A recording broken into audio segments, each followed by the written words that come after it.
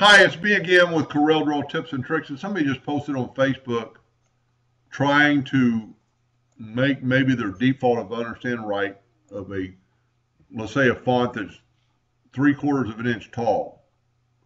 So if you type on this that I made it 3/4 of an inch tall, that font is 75.418. So to make the next time you type to have that text without anything selected, select your text tool and do not touch anything, and go right up here and type in 75.418 and hit enter. It's going to ask you to change your artistic text. But okay, now every time you start typing text, it's going to be 0.75 tall. Now, one thing you've got to consider, if you type other letters, like the letter S, for instance, now look at your size of your font.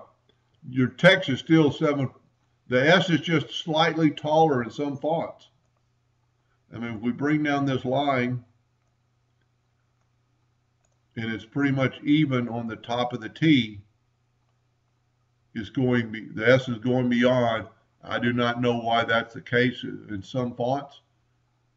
So you've got to think about that. If your word is, that's 0.75, but this is now 0.77.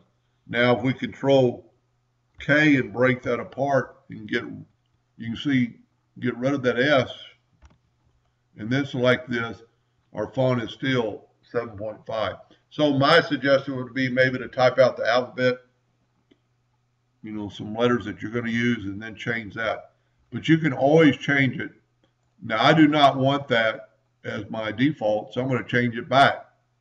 So without anything selected, I'm going to go to get the text, don't touch anything, go right up here, and then you can go down, and I like mine set on 100.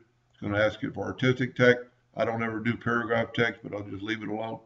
And now it'll be 100 instead of that 0.72 or whatever it was. Now, sometimes it doesn't need to happen, but I always go to Tools and save as default. And then that way, the next time you open Corel, you'll have 100-point text. Hope that answered their question, and hope that was what they were asking, and thank you for watching.